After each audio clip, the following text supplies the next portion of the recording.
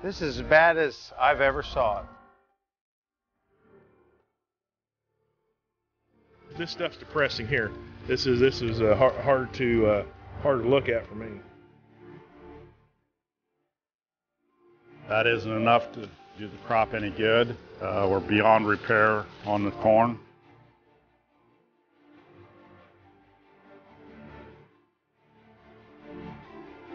The drought concerns this year have expanded exponentially. The crop I planted right now, I have more invested in this crop than I have invested in any other crop in my life. People don't realize we have no boss and we have nobody to help us. The hog operations are going to be really hurting because they need to feed corn. The poultry is really going to be in a squeeze because they need to, that's all a chicken will eat is corn. And the dairy guy has to feed corn to get his cows to produce lots of milk.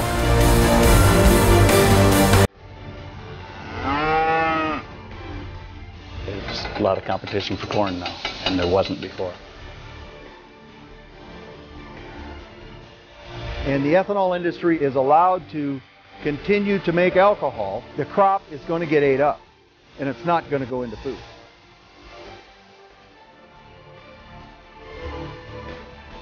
We're at the mercy of Mother Nature. Some people ask me why I don't gamble. Well, I gamble every day. That's just the way it is when you farm.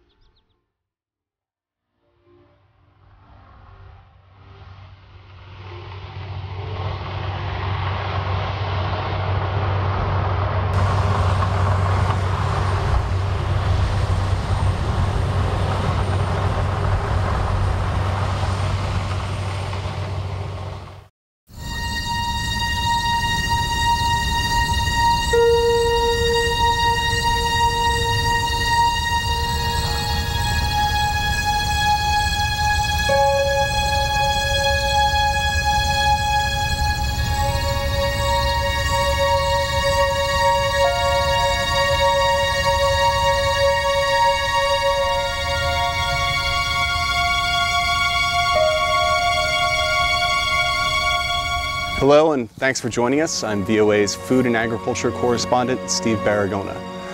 2012 has been the warmest year on record and the driest since 1988. Drought stretches across about 2/3 of the country as of October, and it's hit some of the nation's most fertile farmland. And because the U.S. is the world's largest exporter of corn and soybeans, the impacts have been global. The price of these commodities has hit new highs on global exchanges, which has been raising the cost of feeding livestock in particular. In this program, we're going to look at the effects on some American farmers, and we'll also be looking at some new technologies and some old ideas that may help blunt the impact of future droughts. Since the beginning of the crisis, VOA's Kane Faribaugh has been documenting the impacts on some American farmers in the U.S. Midwest. That's the nation's Corn Belt, and we find him now in the state of Illinois. Kane? Thanks, Steve. By early June, no rain and intense heat were already taking a toll on Illinois farmers. Illinois is one of the top corn-producing states in the country. McLean County, Illinois, was one of thousands of counties eventually declared a disaster area by the U.S. Department of Agriculture. But signs of trouble here were already appearing early in the growing season. In this year's record-setting heat, under the hot summer sun, McLean County, Illinois farmer Matt Hughes' crops are wilting. You know, we do have a good root system. It's just nothing going through it. Each day without rain clouds brings new disappointment and worry for Hughes. The crop I planted right now, I have more invested in this crop than I have invested in any other crop in my life. Hughes says that's because with commodity prices at all-time highs, so is the cost of seed and fertilizer. Now, he's watching his potential profits evaporate. This is the one year that can make or break a lot of farmers. June was one of the driest months on record in many parts of the country, depriving corn stalks of much-needed water during pollination. And this is some of the most productive ground in the world. It's not like I'm going to make a choice to not produce it because I think we're going to have a drought. We produce it, we take what we can get. It's kind of waiting to grow again. As old as these plants are, they should be quite a bit taller yet. They should be almost as tall as me. And you can see how stunted they are right now, this time of year.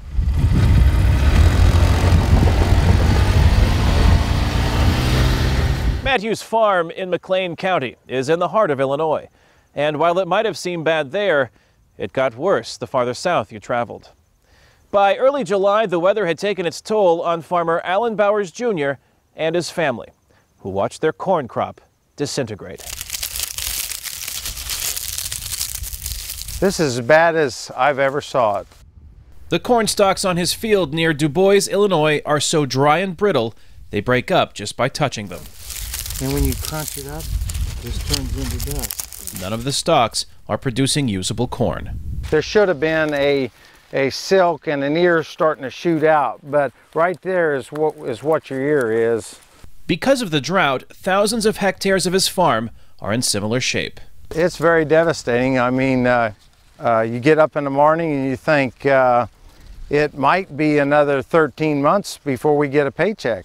The corn and the soybean crop is our paycheck. In mid-July, Bowers made a heart-wrenching decision. Faced with a near total loss of his corn crop, he decided to cut it down. We are making what they call corn silage out of this for the animals, for the cows, and if you wait till it's completely dried up, it won't even make suitable feed for the animals. So we have to do it in a timely fashion before the hot temperatures and winds dries it out anymore and turns it completely to just, you might say, dust. Dust is the consistency of much of Bowers' farmland, exposed to the wind now that the stalks are cut down. It's all just powder like sand, you might say. Some of the only stalks left standing are for crop insurance adjusters to inspect. Alan Bowers and his wife Lori are hoping for a modest insurance settlement just so they can make ends meet until next year. People don't realize we have no boss and we have nobody to help us. And it's tough. You have to work together. You have to work with a husband and a wife and family, and together try to work through it. The remaining land on the Bowers farm is filled with soybeans. The outlook for production is just as grim. And this year I don't think there's going to be anything much to harvest at all. Lori's husband Alan says if next year is anything like the present, he isn't sure the farm that has been in his family for 4 generations can survive. It will be probably 5 times as challenging as what it is this year. The challenges of harvesting drought-damaged corn was already evident to farmer Bruce Nation by late August. He was already in his fields in Taylorville, Illinois, harvesting mostly heartache. Yeah, this stuff's depressing here.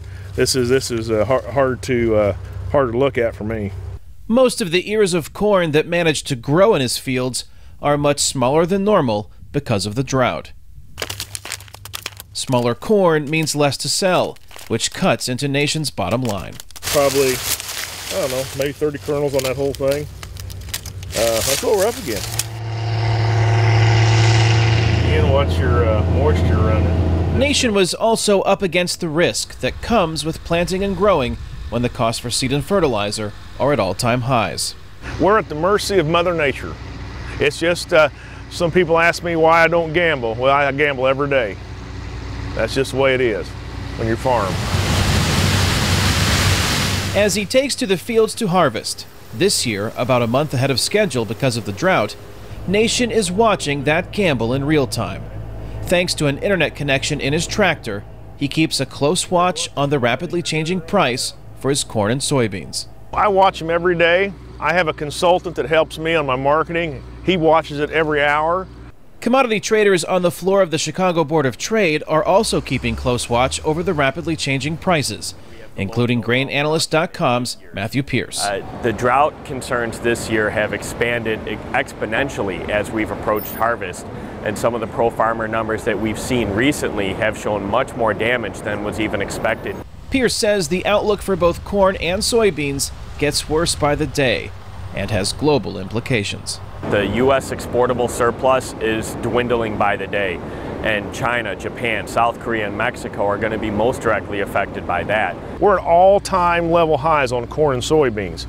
That really hurts everything over the long haul. You know, everybody's going to feel this effect, including nation's neighbors. But despite all he faces, Bruce Nation will not call this year's drought a disaster. I wouldn't say a disaster, I would say a setback. It's going to set everybody back a little bit. But you know, the farmer has got a heck of a human spirit to him, and he's going to keep right on plugging. Next up are his soybeans. With a little more help from Mother Nature in the form of rain, that gamble might pay off for Bruce Nation.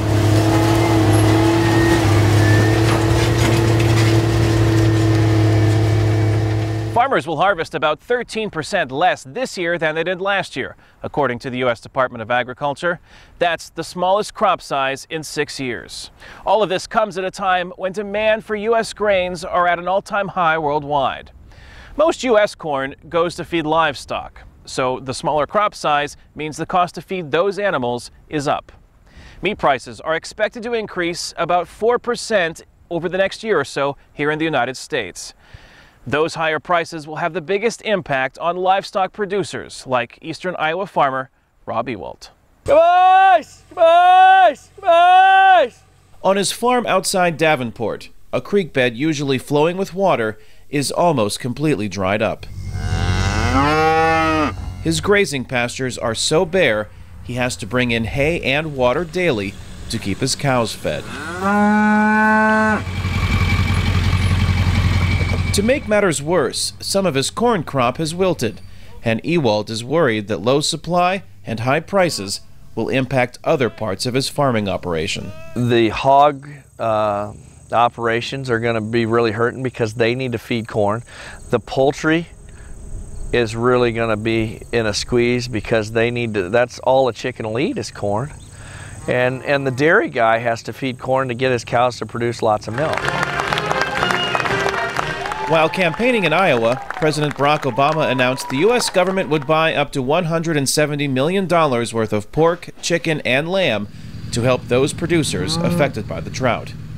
Ewald views the announcement as a political maneuver. In the short run, it's going to help us, but to sustain us through what we're going to see over the next 8 to 10 months in these crop prices and our input costs for livestock, it's not going to do much at all. To add insult to injury, not only do those crop farmers have to worry about harvesting that crop and keeping their animals fed, they also have to worry about how that crop is transported. The lack of rain this summer throughout the Midwest United States dried up lakes and rivers, including the Mississippi River, one of the longest and most economically important waterways in the United States. The Mississippi River is a major route for transporting corn and soybeans to larger ports who send those commodities around the world. Keeping this river navigable during the historic drought fell on the U.S. Army Corps of Engineers. It's another day of intense heat in the Midwest United States. And another day without rain on the Mississippi River. On board the U.S. Army Corps of Engineers survey ship, the MV Pathfinder, Captain Terry Beckett is watching the river level drop. You see probably 15, 20 foot more bank than we had at this time last year. The sandbars behind you were not exposed last year at this time. Last year, heavy rains flooded the banks along parts of the Mississippi. This year, the level is so low, shipwrecks normally hidden underwater are plainly in view. It's low and it's bad, but it's not the end of the world bad. Industry just lightens their loads and hopes for the best. That industry ships corn, soybeans, and wheat from farms in the Midwest to destinations around the globe. 60% of all grain exported from the United States travels on barges along this waterway. Any disruption has a ripple effect. So there's a lot of money at stake for these farmers, and there's other commodities that are coming down the river as well. It's not just grains, but it's also some chemicals are coming down the river, coal is coming down the river, various different things like that. Jason Brown is a hydraulic engineer with the Army Corps. He says ships need a channel nearly 3 meters deep and 91 meters wide to safely navigate. We are at a low enough stage with the anticipated forecast going lower that we're starting to initiate some communication between the navigation industry, Coast Guard, and the Corps to make sure that we are accounting for all the things that need to be accounted for as water levels drop. Part of that accounting begins with Captain Beckett and his crew. They locate the shallow spots that could endanger traffic. We run a dredge survey, and then when they decide whether it needs dredging or if we can buoy it. If we can buoy it, certainly that's the quickest solution. Obviously, the further it drops, the more dredging sites are going to pop up. Companies that load their barges will have to lighten their loads as water levels drop, says Russell Arrett with the U.S. Army Corps of Engineers. Since the river stages are lower, they have to kind of restrict their barge configuration, so that kind of cuts into some of their dollars and raises their O&M cost. But Arrett says the Mississippi River is still the most efficient way to ship commodities, as long as it stays open to traffic.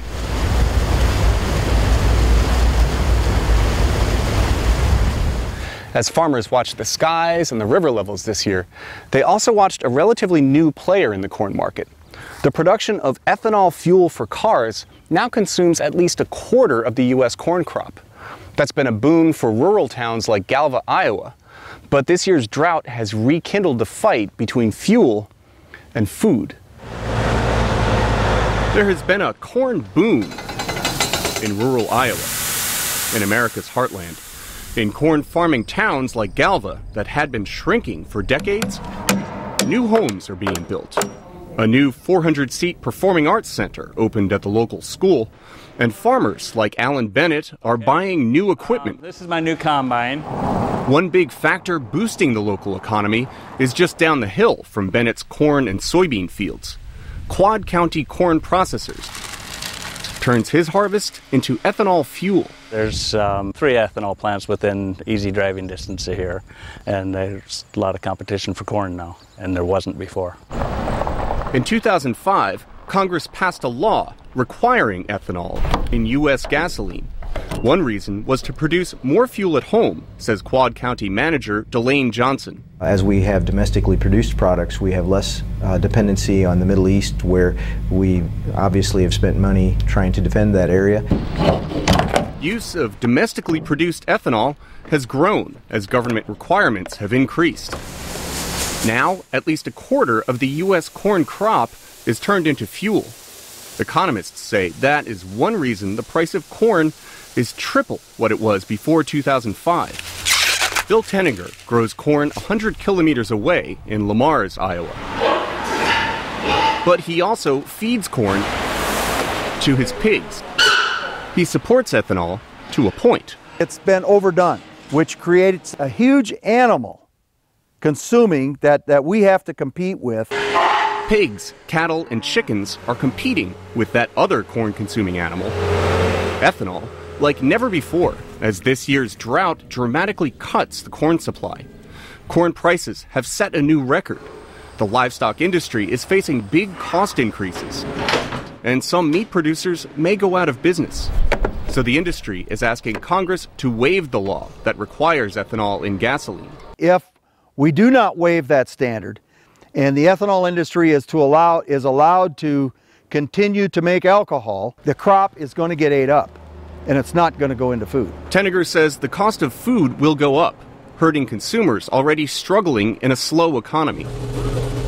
But farmer Alan Bennett says waiving the law would be a blow to his town and to consumers as well. It could bankrupt the ethanol plant. It's a huge deal. This country relies on ethanol for 10% of its fuel supply. Ethanol is good for America.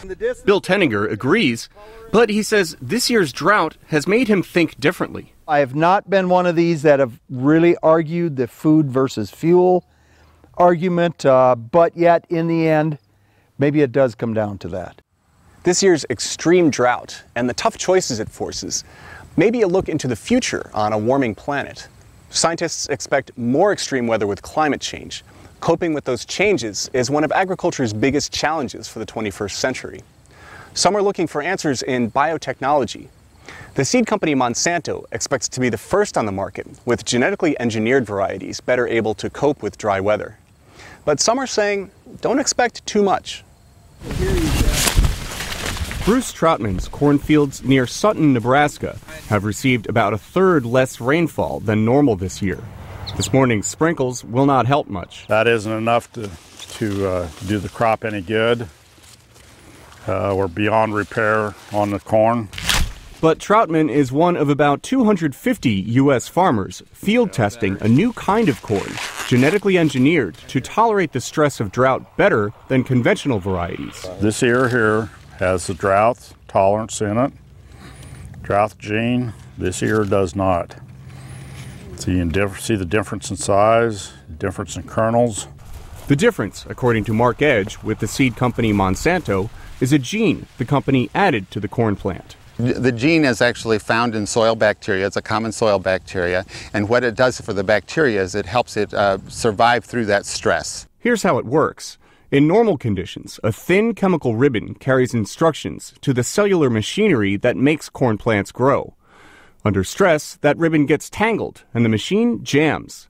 Adding the bacterial gene helps keep the chemical ribbon untangled and the machinery running smoothly. Bruce Troutman's corn looks good, but Monsanto's Mark Edge is cautious. Growers are very excited about it, but we need to wait until the yields come in from this fall to really get a better evaluation of that. Critics, like Doug Gurian-Sherman with the Union of Concerned Scientists, say do not expect too much. It's a step forward, but it's very, very modest. Gurian-Sherman says in severe droughts, the added gene may not help much. Some of Troutman's neighbors got less rain than he did. It's not clear that the drought gene could have saved them.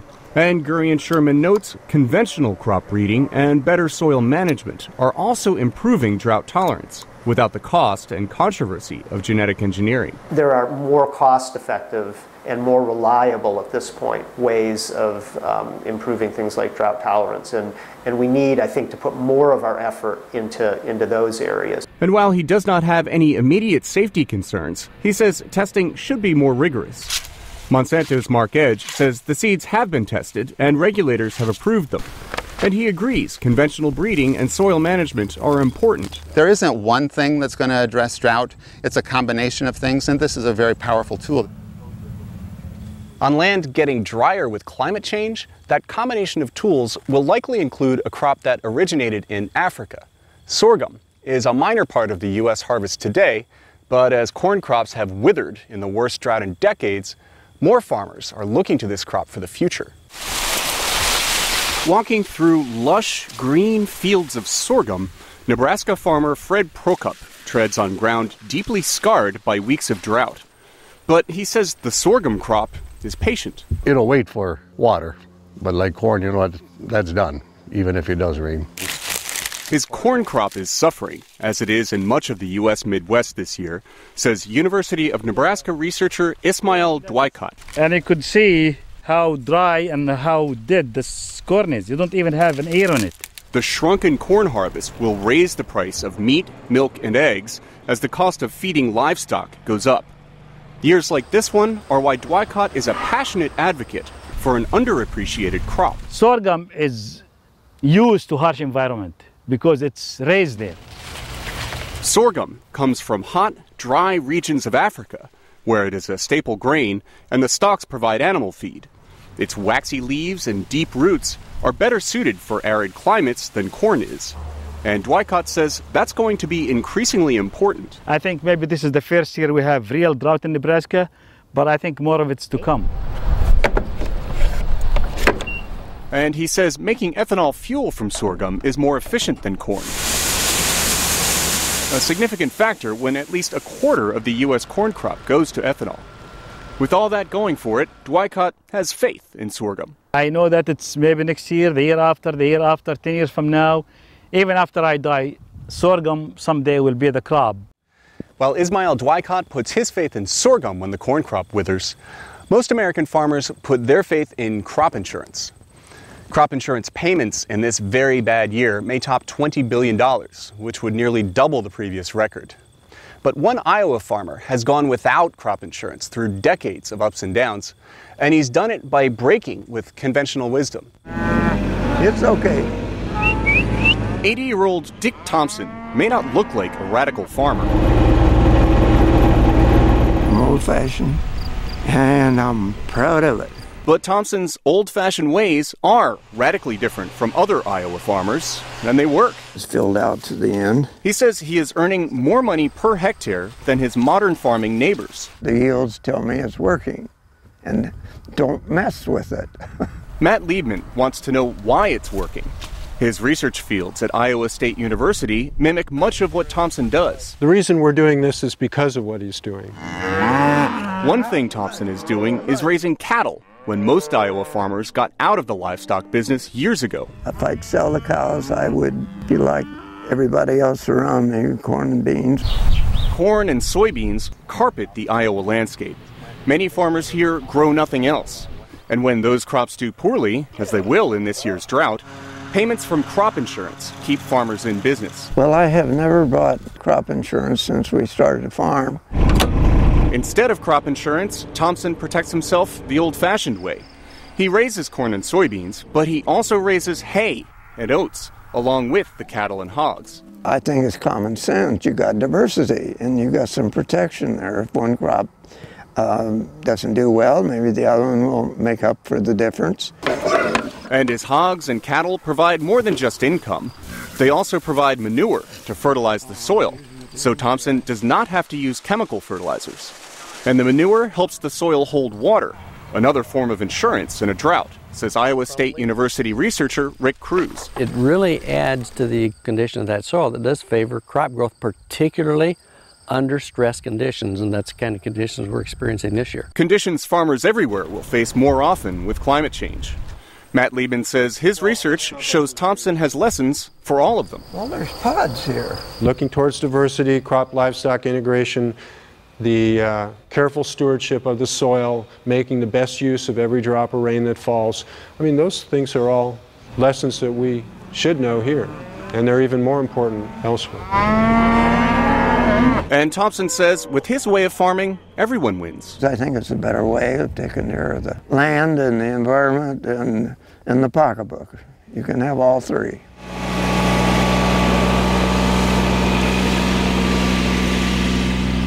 Consumers' pocketbooks will feel the impacts of this year's historic drought, especially as the price of meat goes up in the coming months. It will take a large harvest in the southern hemisphere to replenish the depleted grain supplies. But in a world where the demand for food crops is soaring with increasing population and increasing prosperity, many experts do not expect the prices to return to where they were just a few years ago. That's good news for farmers when they have a crop to sell. But those high prices raise the cost of everything else it takes to grow that crop. Rent on farmland is up. So is the cost of fertilizer to make the most of that land. So farmers preparing next year's crops already expect a more costly harvest. One thing they can't expect is the weather. But one thing they're hoping for much more of next year is rain. For Steve Baragona in Washington, I'm Kane Fairbaugh in Illinois. Thanks for joining us.